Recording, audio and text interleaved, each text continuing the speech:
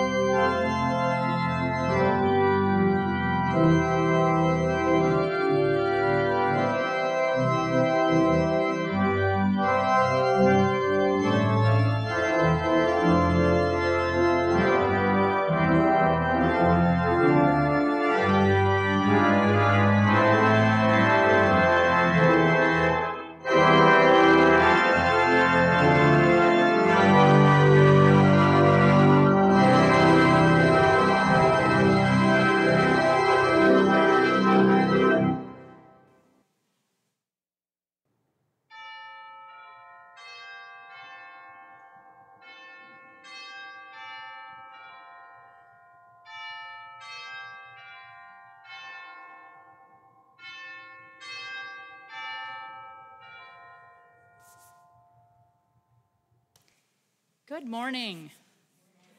Oh, what a delight it is to actually hear a response to that. I could stand here and cry. Welcome to Heidelberg, and welcome to everyone who is continuing to join us via live stream. We are so delighted to have you all here. We are Heidelberg UCC. We are an open and affirming church in York, Pennsylvania.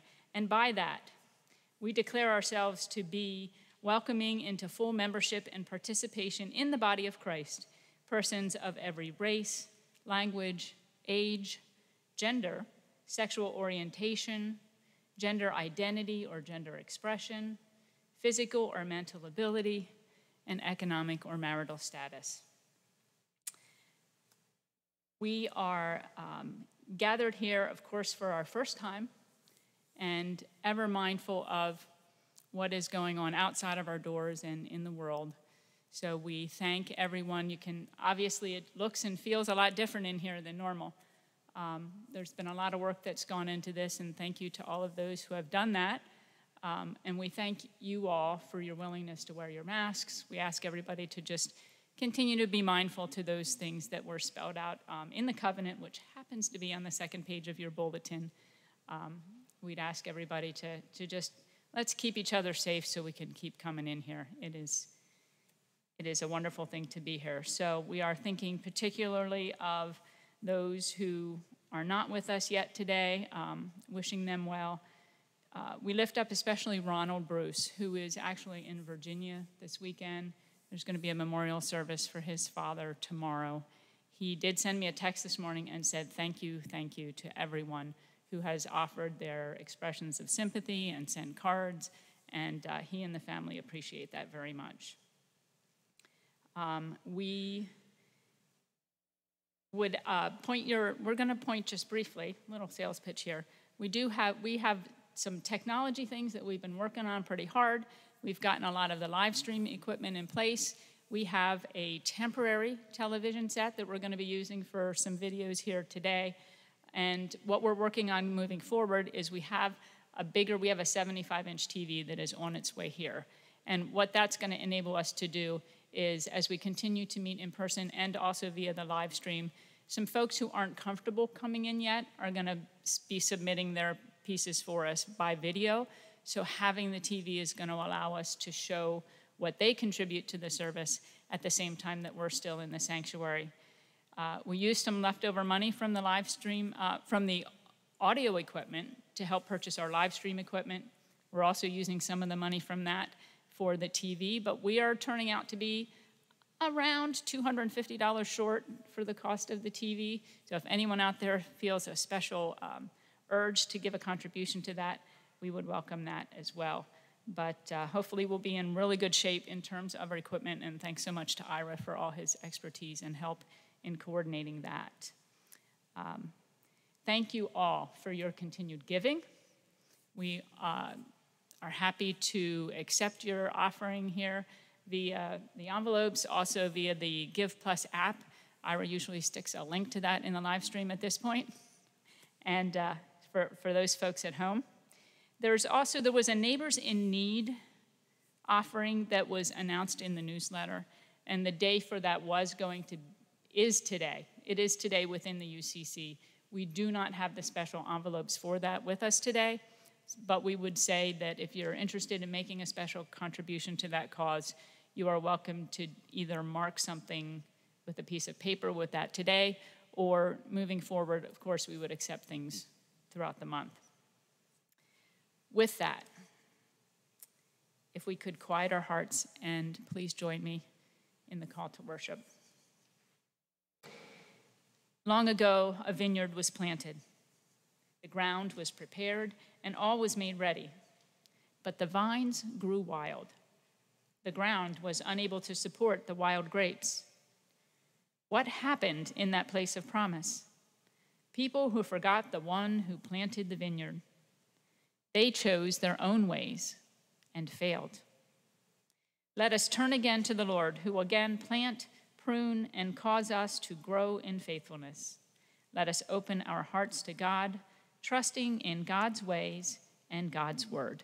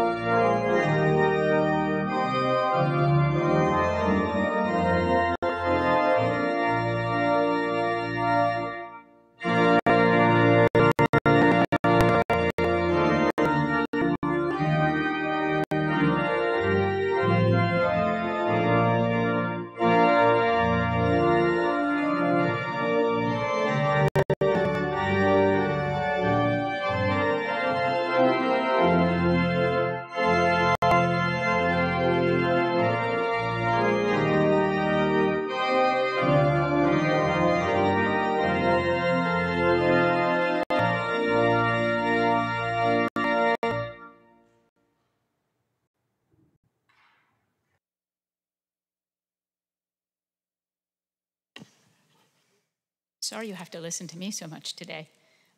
Today's scripture reading is from Matthew chapter 21, verses 33 through 46. It's the parable of the wicked tenants. Listen to another parable. There was a landowner who planted a vineyard, put a fence around it, dug a wine press in it, and built a watchtower. Then he leased it to tenants and went to another country.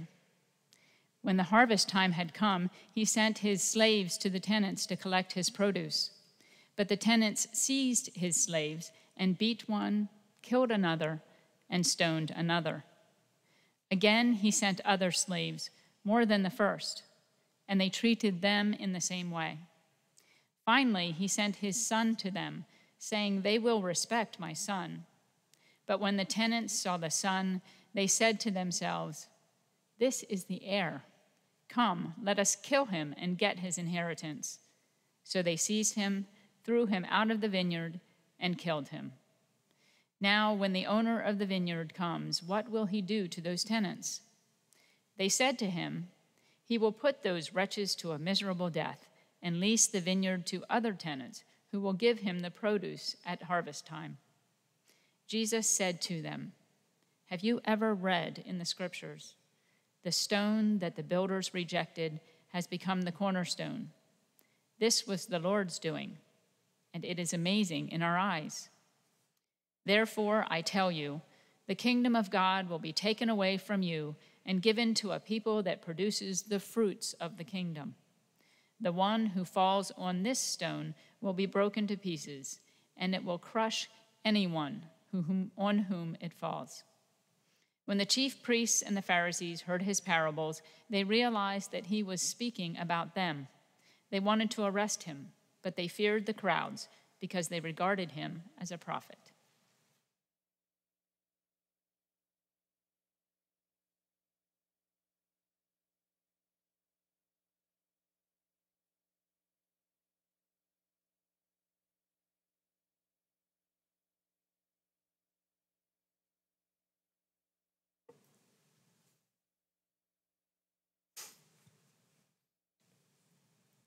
I'm undoubtedly dating myself, but it is so nice to be able to look out from behind this guard-all shield here and be able to see people.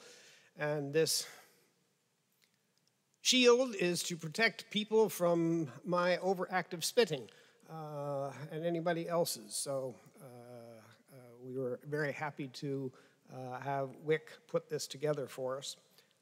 And have it available for our services. It is, as I said, so nice to see more human beings. I frankly don't know how some of my colleagues have managed all this time speaking into a camera with no other humans around. At least I've had 4, 5, 6 people here around me, and again, I am exceedingly thankful to all those who have helped, and to our faithful organist, Mary Jane, who has been here every Sunday through this pandemic and offering up her talents to us. This is a difficult parable, perhaps. It's one that we don't like in any number of ways. Am I going to try to tell you what it means precisely? No, you know I never do, because it's largely up to all of us to make sense of it as it fits into our lives.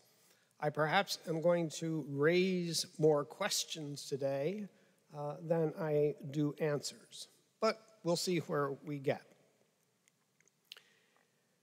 While sorting through the mail one day when I was pastor at Grace, I came across a letter that was addressed to the owner of the business, followed by the church address. Well, needless to say, I opened it. And the letter informed me that we were entered in a drawing for a luxury car. And I pondered that briefly. And I thought, what if we win the drawing? What if we win the drawing? Would I be eligible for the prize? And even more important, would God mind if I passed myself off as the owner of this business? So I said that happened at Grace, but it could just as easily have happened here at Heidelberg or any other congregation, because mail comes in to churches all the time, just like that. But let's face it, all too often we forget who owns the business here. We forget who's in charge of the church. And I think this is part of the point of Jesus' parable of the vineyard. In the writings of the prophet Isaiah, the vineyard was a symbol of Israel itself. But the Israelites decided they were going to be their own vineyard instead. They declared their independence and rejected God's ownership.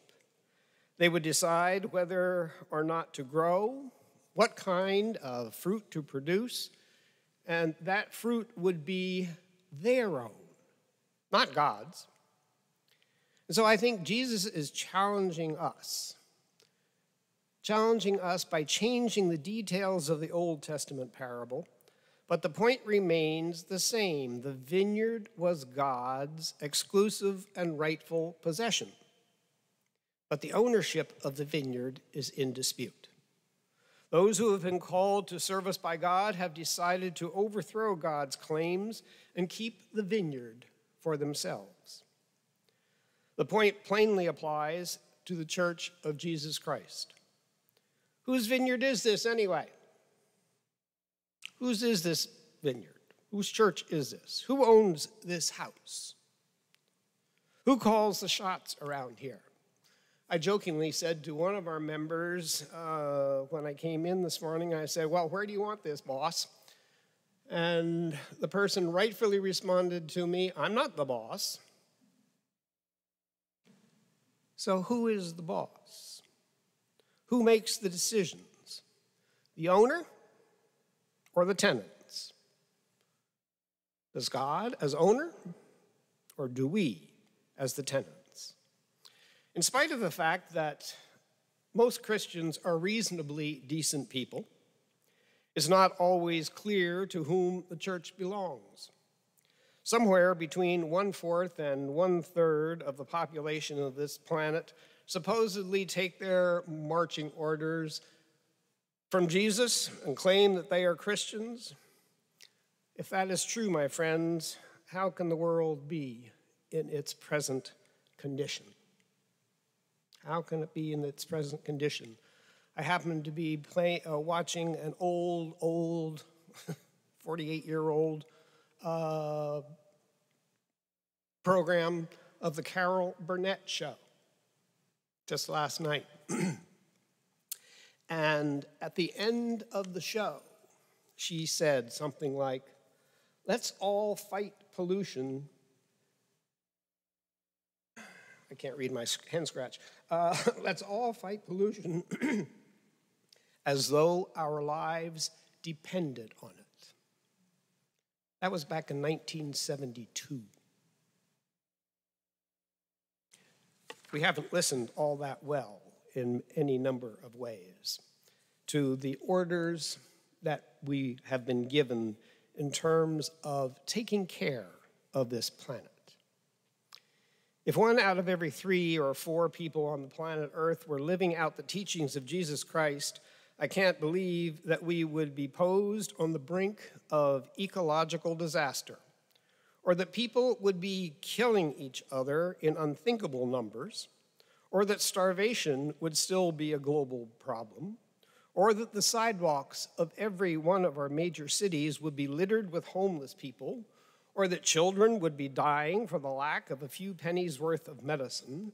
Something, my friends, has gone screwy, awry. It ain't good, whatever words you want to use. And I'm not overlooking all the good that the church has accomplished in the past 2,000 years. But let's face it, our record has been spotty at best, and very often our memories are poor. There was a period of time in history which was known and it was a relatively long period of time. I don't remember precisely, 400 years maybe, 300 years. And what was it called? The Dark Ages. Probably because we, the tenants, weren't listening to the owner's ideas. So our record has been spotty. And if it hadn't been so spotty, and if our communities and our nations hadn't been under the thrall of something, we wouldn't be in the mess that we are in today, that we can no longer afford to be ambivalent about who owns this vineyard. We've got to start staking out some places and say, these kinds of things have to be done. Things are only going to get much worse if we do not acknowledge that the only landlord of this vineyard is Jesus the Christ. Now, I'm not describing a cure today, just issuing a reminder. It's not enough for the church to be a people, even if we become a well-organized, respected people. We are not just a people. We are the people who belong to whom? To God. It's not enough for the church to be a body, not even a cooperative, loving body who takes care of its own. We are not called to be a body. We are called to be the body of Christ. It's not enough for the church to be a community, not even if we are a growing community with all sorts of programs going on, live streams, whatever. We are not called to be just a community. We are called to be the community of the Holy Spirit. As I said earlier, I don't have a quick fix or an easy formula to keep us on track. I don't have answers to many of the questions that I've raised. All I can offer is the humble suggestion that we remember who it is who owns this vineyard in which we live. Who planted us here? Who nurtured us through the years? Who has the first claims on the fruit of our obedience? Who has the right to prune away the wasted efforts and the unhealthy growth? Into whose spirit are we baptized? For whose word do we listen? At whose table do we gather? And today we will be celebrating the sacrament of Holy Communion. And just an amusing reflection, when I was on my seminar abroad in England back in 1972, we were in England. And somehow we got talking about Worldwide Communion Sunday. And our hosts kind of looked at us as if we had three heads. And they basically said, we have no idea what you're talking about. Absolutely none. Later on, you're going to hear more about World Communion Sunday, because that's what's going to be on the video. But it's interesting, at least it was interesting to all of us, that something that we considered to be worldwide was not, at least in the eyes of the British people, it was not something worldwide.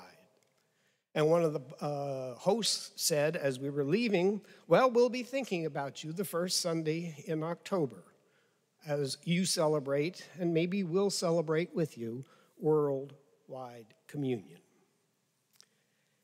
As I said, there is no quick fix. Those of you who have been here at Heidelberg for the last, how many years? 5, 6, 7 years, 8 years? I don't know. What have we done on World Communion Sunday? This area here in the middle has been decked out with a table of breads, and we literally feasted on it. It was important because we had breads from all over the world, not just the United States, but various kinds of bread.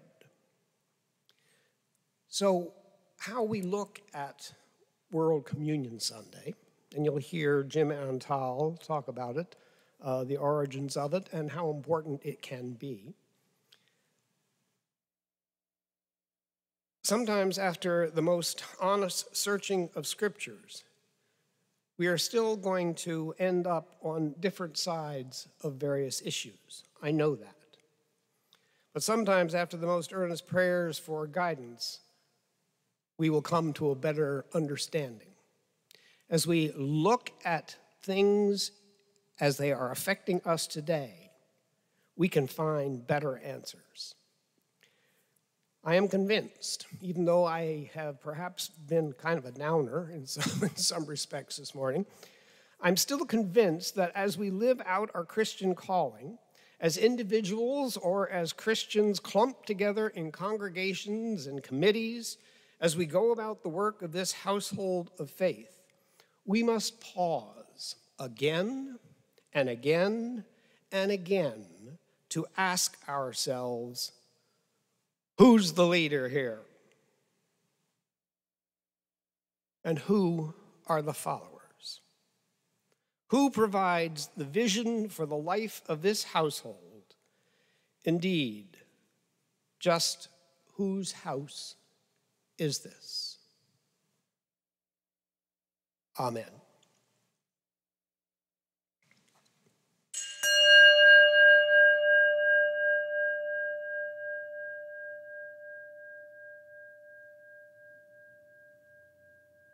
As I said, I want to share with you, it's a 7-minute video. I think Jim has a lot of good things to say to us. In addition to giving us some history, his take on World Communion Sunday. World Communion Sunday, he'll tell you that, but I'll just say it now anyway, started back in 1933, a time of despair throughout the world.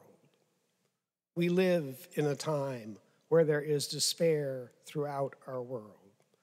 So without further introduction, I will have us look at the video that Jim Antal has provided.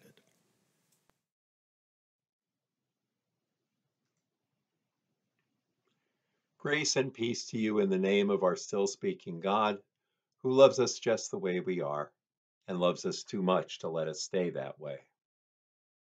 World Communion Sunday was initiated by Shadyside Presbyterian Church in Pittsburgh. The year was 1933, another time of deep distress and worldwide turmoil, when global anxiety and personal fear ruled the day, and the future was anything but clear.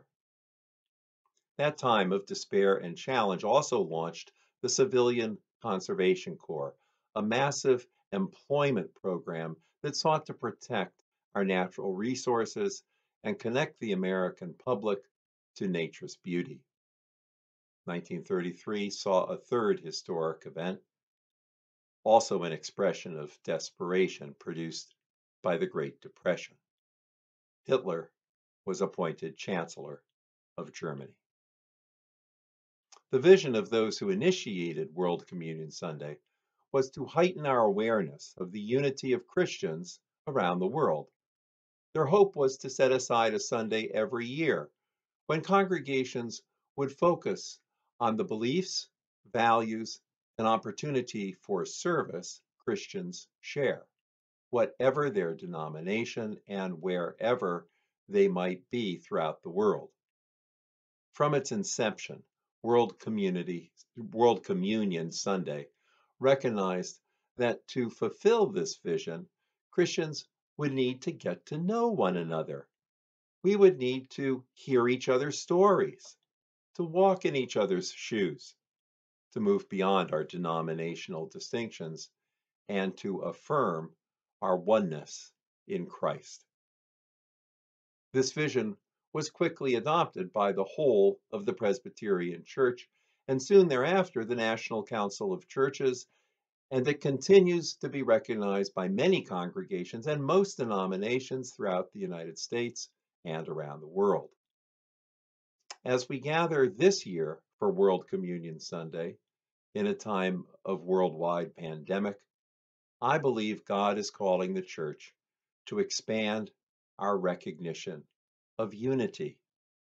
It's time for the church to celebrate not only the unity of the Christian church, but the unity and interdependence of all of God's creation. In Genesis 9, God makes a covenant not only with humans, but with all living creatures, and not only with those that are alive today, but with all future generations. In John 3:16, we hear that God so loved the world, not just humans. As churches across the world come together today to recognize World Communion Sunday, the church has an opportunity to affirm the interconnectedness of all of creation and the life preserving importance of biodiversity. For people who believe in God, preserving, protecting, and restoring God's creation is not a matter of ideological debate. People who believe in God recognize, as Psalm 24 tells us, that the earth is the Lord's. It's not ours to wreck. This year, World Communion Sunday arrives at a time of pandemic, unemployment, isolation, and discouragement, a time when we are facing our most consequential election and an unknown future. In this moment, the church has the opportunity to inspire the faithful to embrace our interdependence with all of creation. Let us also lift up our grief as we lament the ways we are destroying God's creation. Let us acknowledge the ways climate change is amplifying every kind of injustice, whatever injustice your church cares about. Climate change is making it worse.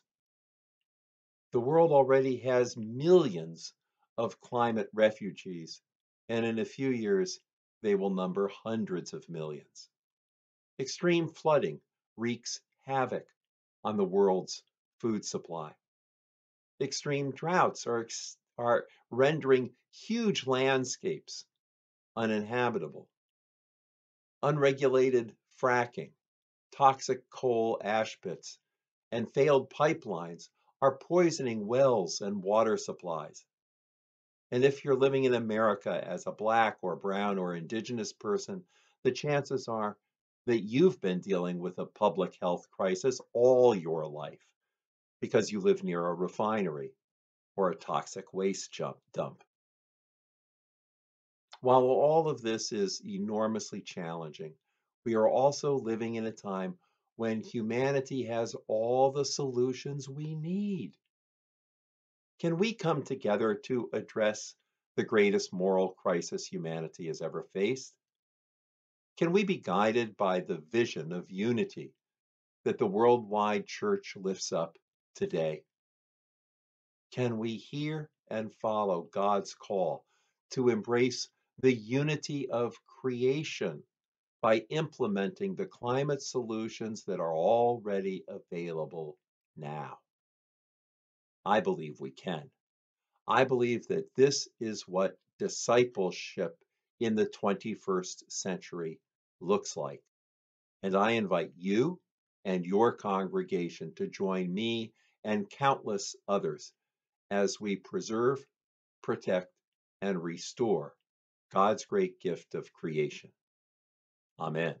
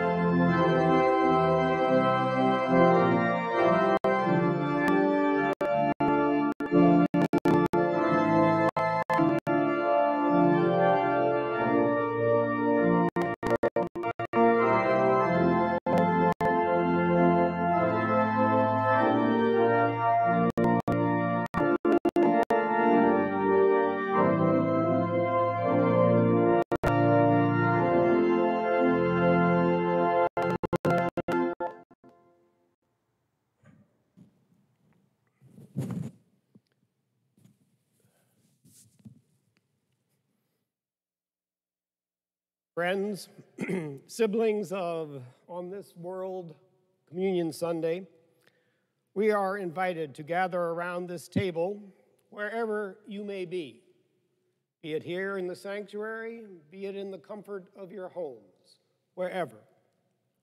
This is not Heidelberg's table. It's not the table of the United Church of Christ. Rather, this is God's table. And we are, each one of us, invited as honored guests. On World Communion Sunday, as we and thousands of Christians around the world gather to celebrate the Lord's Supper, we are reminded that this table stretches beyond all borders and all walls. Today, we gather with Christians around the world who are also celebrating this meal today, with Palestinians and Colombians, and Syrians and Guatemalans, and Germans and Kenyans, and Koreans and Chinese, and people of no nation whatsoever. This table does not ask for citizenship status, nor any other status that we could come up with. This is a table where all the languages of our lips and our hearts are spoken and understood. This table has no room for weapons or hatred, but is ever extending to make more room for anyone who seeks a place here. Let us pray. The Lord be with us. Let us lift up our hearts to the Lord. Let us give thanks to the Lord our God. Creating God, source of our being, we give you thanks and praise you, for you have brought forth bread from the earth and fruit from the vine. In the beginning, you created people in your likeness. In your likeness, you created people who multiplied and became many, people of many genders, races, nationalities, and abilities. You created the world and all that is in it without borders or walls, and you called it good. Jesus, our sibling, born of Mary in a stable in Palestine, you confronted the powers and principalities of your time and welcomed as your friends those whom society had cast aside. For love and liberation of your people, you risked your life and were executed by the brokenness of empire. Yet even death could not put an end to the love you embody. Out of death you arose to new life, to live again among your people. With joy we celebrate what you have done, and with dedication we follow you, transformed by your love as we proclaim the mysteries of our faith. And let us pray together that prayer which Jesus has taught us, saying, Our Father, who art in heaven, hallowed be thy name. Thy kingdom come, thy will be done on earth as it is in heaven. Give us this day our daily bread, and forgive us our debts as we forgive our debtors. And lead us not into temptation, but deliver us from evil. For thine is the kingdom, and the power, and the glory forever. Amen. On the night that Jesus was arrested by the authorities, he was gathered in an upper room to celebrate Passover, a story of liberation. He was there with his closest friends. He took a piece of bread, he blessed it, broke it, and shared it with his friends, saying, Take, eat. This is the bread of life, broken for you. And in the same manner also after supper, he took the cup, saying, This cup is the New Testament in my blood, the new covenant in my blood. Do this as often as you drink it in remembrance of me. And so we would pray, O God, pour out your Spirit on this bread and this cup. Through these ordinary gifts that sustain us and our bodies, nourish us and transform us, that we might remember that we belong to each other and to you. Through this remembering, let us be reconciled to each other and to you. Through this remembering, may we tear down all boundaries and walls that we have built. Through this remembering, may all peoples in all places and times be united in you as we share this meal. Every time that we eat this bread and drink this cup, we proclaim the power of Jesus' death and resurrection until he comes.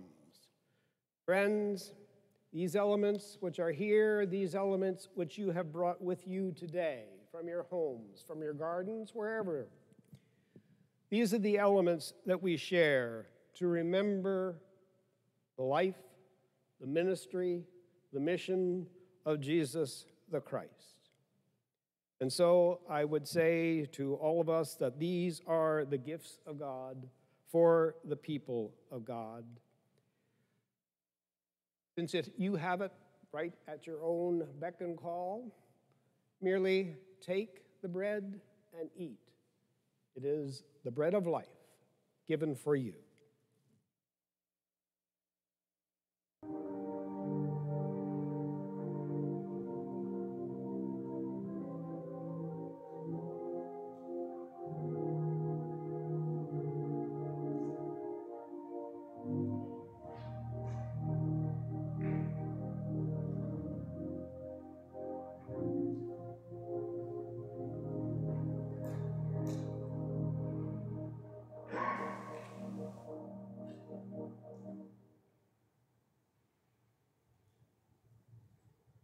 And the juice, liquid, whatever you may happen to have with you today, let us drink this in remembrance of the saving grace given to us by our Savior, Jesus the Christ.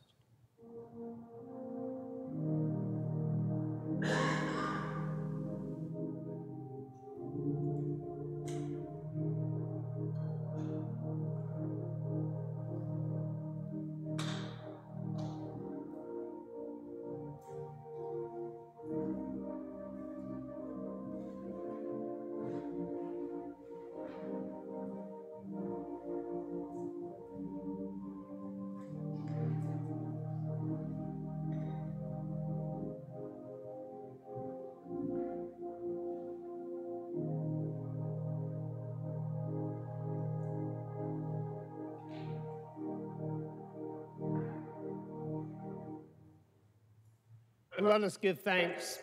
O God, our mystery, you bring us to life. You call us to freedom and move between us with love. Having been nourished at your table, may we go into your wondrous and diverse world to tear down walls of exclusion, to confront powers and principalities, to live and love boldly in the promise of your resurrection. Amen.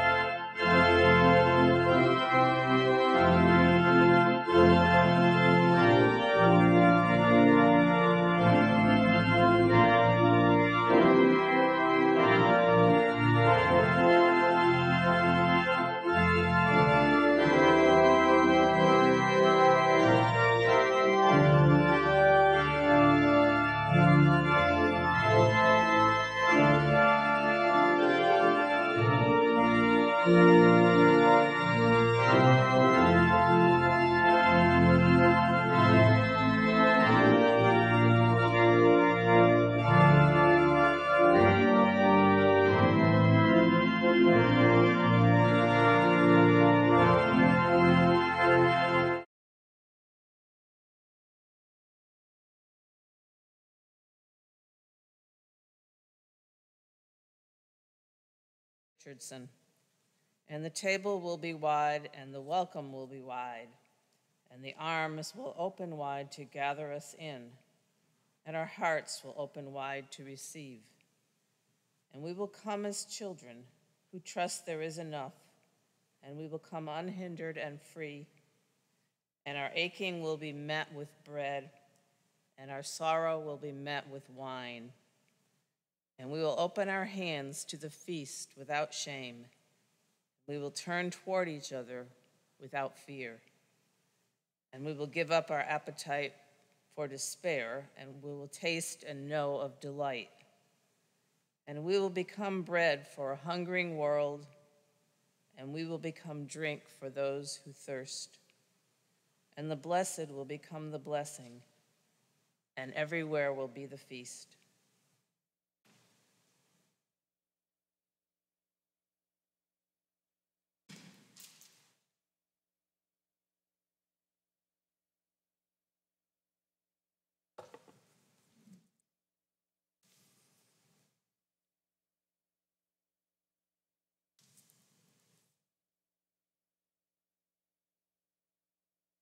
I was remiss during the communion service, and so I will try to make amends by saying it now. I had it written down, but not where I found it.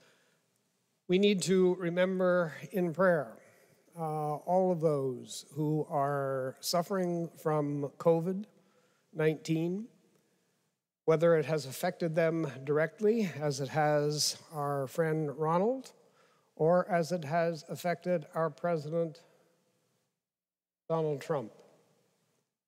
So in our prayers, let us lift up all those we know, and let us lift up all those that we don't know.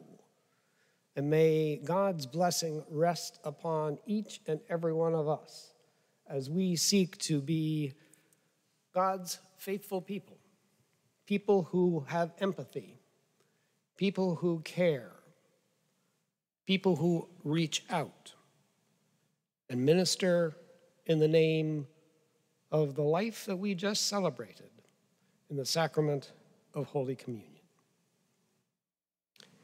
I'm going to do the benediction, and then I'm going to invite you to do something strangish, perhaps. But then this is Heidelberg, so why not? At the end of the benediction, what I am going to suggest, if you feel comfortable doing it. If you don't feel comfortable doing it, that's okay. What I'm going to suggest is that I will say the benediction, and then when it comes time to do the American Sign Language, peace be with you, that we all stand up, face the camera in the back, and we can all do the peace to everybody who happens to be watching and listening. So I'll do the benediction, I'll go through the directions, the motions when I get to the end of the benediction. How's that? Creator God, as we leave this time of worship and we return to our homes, our now familiar COVID-19 routines, be they watching the live stream in our pajamas or wherever, may your Spirit open our eyes anew to the vastness and splendor of your beauty all around us. May we hear and smell and see and touch your glory evident in all of your creation. And above all, let us see your beauty, even in the brokenness of our brothers and sisters, all of them created in your image and waiting to experience that redemption that comes through Jesus Christ, our Lord. We go now to love and serve our Lord. Amen. And so I would have you, I'll go through the motions once again. Other way. Peace. Be with you. So if you are comfortable, stand up, face the camera, and we will say in American Sign Language, peace be with you. Peace be with you. See you next Sunday.